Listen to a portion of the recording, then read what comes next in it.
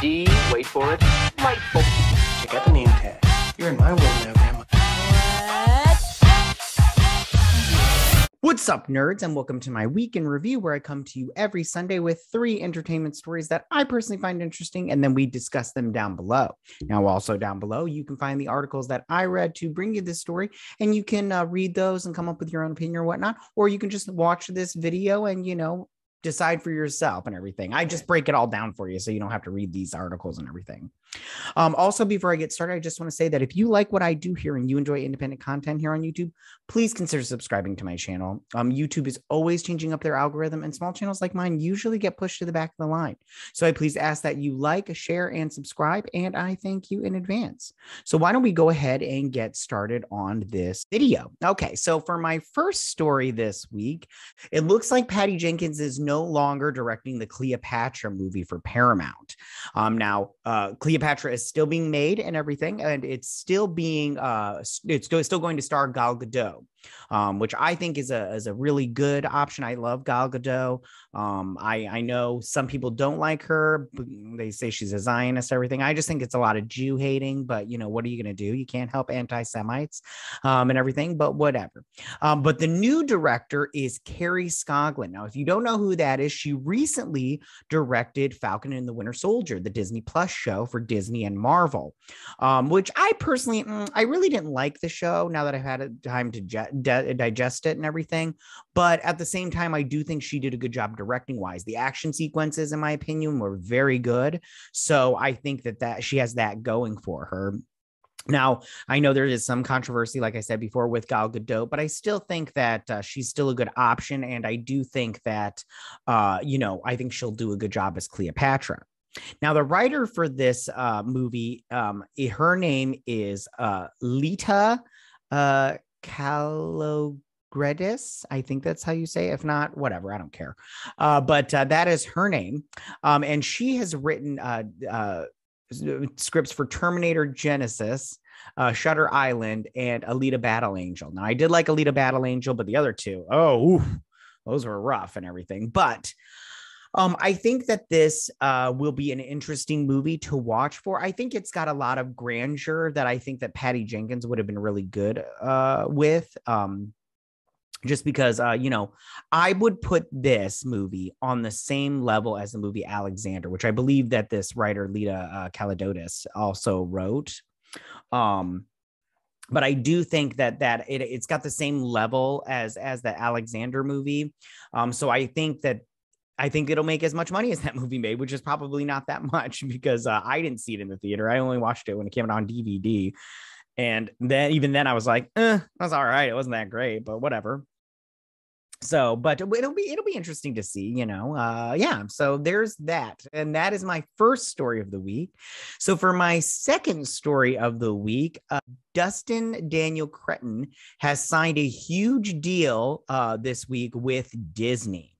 Now, if you don't know who that Destin Daniel Cretton is, he is the director and writer of Shang-Chi. Or Shang-Chi, sorry, I didn't mean to say that, but he also did American Born, which is also for Disney Plus. That's going straight to Disney Plus and everything. So he's got his own show there. Now, he will be not only directing and writing Shang-Chi 2, but he is developing a Disney Plus Marvel TV show. And a lot of people are saying like it could be Zhang Li, of the 10 rings, her and what goes on with the 10 rings, which I think that's a good idea if he wants to stick with the Shang-Chi situation. I think that that's really interesting. Also, I think that he could do, Hammer Fist, the guy, or Hammer Fist, I think that was his name, the guy with that had the blade for the hand.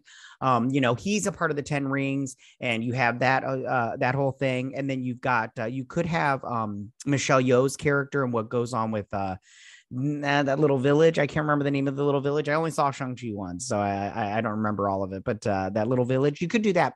But I think something that would be very interesting, because this will obviously further down the line and everything, is they're planning on bringing the mutants and the X-Men into the Marvel Cinematic Universe, or at least I've heard they have, and I'm pretty sure they are. But I think Sunfire would also be a fun character that he could bring to the small screen and then hopefully eventually the big screen. And this character has been male in the comic books, but also female. They've gender bent it, so he could pick one, and the gender bent one is also lesbian, so he could do either one of those or both. I don't know, especially now that they're doing the multiverse in the MCU. They could totally switch it up a little bit and do their own thing. And I think it would be very interesting. Also, on something interesting in this deal is he is also going to be working with Hulu's Onyx division. And that focuses on people of color on and behind the camera. So he's going to be working with them. And I think that that's always good. I know a lot of people say like hire the best person for the job. And I do agree with that 100%. I say hire the best person for the job. But I also go, you got to give, every race, every, whatever, a chance to see if they are the best one. I mean, if you don't see everybody, then you might not get the best one. You might just get what you think is the best one. So I think it's good to give everybody a chance and then see where you go from there. So that is my second story of the week. And for my third and final story of the week, it looks like Firefly is getting a reboot. Now, if you don't know what Firefly is, it aired in 2002. And it's kind of like a space Western adventure, and it follows the crew of the Serenity and Captain Reynolds. And it's not only is it famous for being really, really good, it's also famous for being a TV show that only lasted one season. It only lasted 13 episodes, and not even all 13 episodes were aired, which is a super huge bummer because if you ever watch that show, it's so good. It's ridiculously good. I love it. I still watch the show every now and then. I'll plop it in, watch all 13 episodes in one weekend or a day or whatever I have time for. And then I'll watch the movie, which it did get in the early 2000s, which I actually liked the movie. They did a couple of things that I didn't like. They killed off what's his face, the pilot. I can't remember off the top of my head.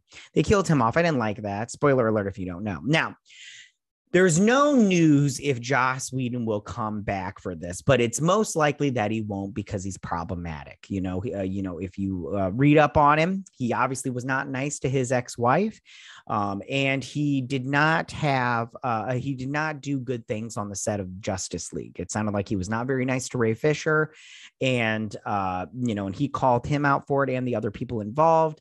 And it just sounds like when it comes to working with him, like he may be talented writing wise, but when it comes to working with him in person, it can be kind of a task because he can be kind of a douche and everything. And that's a huge bummer because I do like Joss Whedon's work, but when you're on the job, you can't be mean to people like that. Like, you gotta stay professional and stuff. And it sounds like he wasn't staying professional. He also rumored is the reboot that what this needs is it needs to have the original cast come back. And I'm going to talk about a little bit more of that in just 1 second, but in different ways that they can do that. But I know that Joss Whedon, when he said that if they ever brought this show back, and this was back when he was in everybody's good graces, that if they ever brought it back, they can't do the movie. The movie has to be scrapped because he wants to do other things, and he doesn't want to kill Wash, the pilot and everything. So that's, I think, would be an interesting take on that.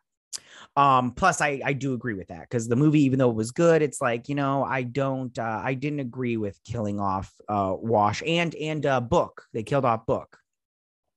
So there's that, but they need to bring back the original crew. Now, one way they could do this, because I know a lot of them have aged up, and I know that might be a problem for some people, but you could do an animated series. You get the voices of the original cast in there, and then you don't have to. In fact, I saw, and I'll put it up right now, but I saw a little mini teaser trailer for this, and I thought it looked fantastic. I was like, oh, this is so great. And this came out like years and years ago. And I was like, this is fantastic. They should do it like this. And I don't know if it would be cheaper to do an animated show or not. It probably wouldn't be, but I do think that would be a pretty great option to do that. Now, one rumor of this was that they were going to reboot Firefly and it will have a new story. Now, I just want to say about this. The only thing that the Firefly reboot, if they do this, will have in common is the Firefly is the name Firefly. I think that they'll take Captain Reynolds and make him Captain Mallory Reynolds, and a strong, capable female woman takes her tag team of pronouns and self-affirming adventures aboard the intersectional class ship Firefly. And I'm not interested in that. I'm interested in the story that was told before, and I'm not interested in anything. I'm not interested in a new crew. I'm not interested in a new ship. I'm not interested in a spinoff. I'm not interested in new actors. I want none of that. I want the original actors. I want the original story. And that's what I want personally, or I'm just not going to watch it. Like, they're going to make it no matter what, but I'm not going to watch it if they do that crap. I'm not going to watch it because I'm not interested in that. Yeah. All right, Ghost. So those are my 3 stories of the week. Tell me, what do you guys think about this? How do you feel about Patty Jenkins no longer doing Cleopatra, and she's going to move over and just focus on doing Wonder Woman 3 and Rogue Squadron, which I think is, good, because at the same time she did the Rogue Squadron, that little trailer where she talked about how her dad was a pilot and she wanted to give the perspective of a pilot. And it would be just really embarrassing for her that she did that. And then she had to like bail because she had and I did a video about how it got canceled. You can check that out up here in the iCard section, but it's just, it would have been embarrassing. And plus I understand that she wants to do Wonder Woman 3, but I mean, after Wonder Woman 1984, I mean, is she really the best option for Wonder Woman 3? Because there was a lot of other people working on Wonder Woman 1 that I think made it so great. I don't know if Patty Jenkins is the best option for Wonder Woman 3, unless she gets a lot of notes and they have somebody else come in there and write with her, because I just think that, she can't have carte blanche in number 3. And tell me, how do you feel about Destin Daniel Cretton getting a this new deal, this huge deal over at Disney? We're doing Shang-Chi 2, and then doing this Disney Plus show for Marvel, and then also working with Hulu Onyx Collective, that division and everything. Do you like Destin Daniel Cretton? Shang-Chi was the only thing I saw, and I thought he did a good job as a director. I didn't like everything in the movie, and a lot of my criticisms of that movie are with tropes that Marvel does, that they constantly do, that I've just had enough of. But as far as Destin Daniel Cretton goes, I do think that he's a competent director. I do think he's talented, and I'm interested in seeing what he does. I especially if he does a Zhang Li Disney Plus show. Sorry. If he does that show, I'm interested to see what he does. I think I like the boots on the ground, kind of smaller, no superpower kind of characters in the MCU when it comes to the TV shows over the superpowered people. And then finally, how do you feel about this Firefly reboot? Are you interested in this? Are you not interested in this? Are you like me and you think they're going to make it this, this all-female crew of strong, independent women that talk about their trauma and feelings on, the whatever, I don't know what the name of the ship would be now. Or do you think, they'll do the original crew, the original cast, maybe bring in Joss Whedon? They're not going to bring in Joss Whedon, but maybe they will. Who knows? I don't know. But tell me what you guys think. Go ahead and leave all your comments in that section down below. If you like this video, go and hit that like button. I won't mind. If you're new to my channel, please hit that subscribe button. I'd greatly appreciate it. And I will see you guys on my next week in review. You guys have a good week. Bye. Hey nerds, if you like this video, go ahead and click that Geek What icon and subscribe. And if you like this video, go ahead and join me every Sunday with my Week in Review.